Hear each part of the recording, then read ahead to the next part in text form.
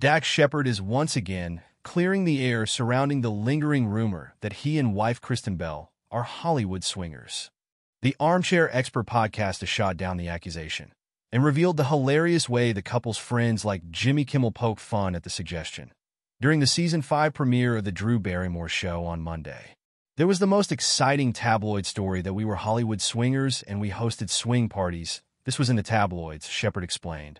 My favorite part of that happening was we got a lot of texts from other friends of ours saying, "How could you not have invited me to the swinger party?"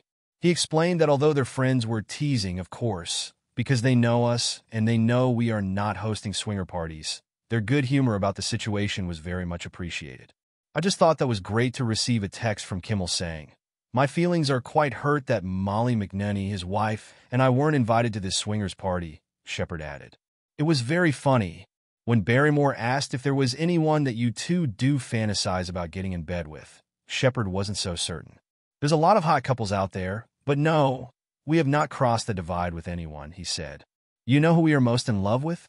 We're in love with Ted Danson and Mary Steenburgen." He continued, "Oh my God, they are so dreamy as a couple. You just kind of want to be in their marriage. It's not so much that Kristen even wants to bring me along or I want to bring her along. You just want to be in their marriage." Shepard and Bell, who married in 2013, have spoken out against the swinging accusations before.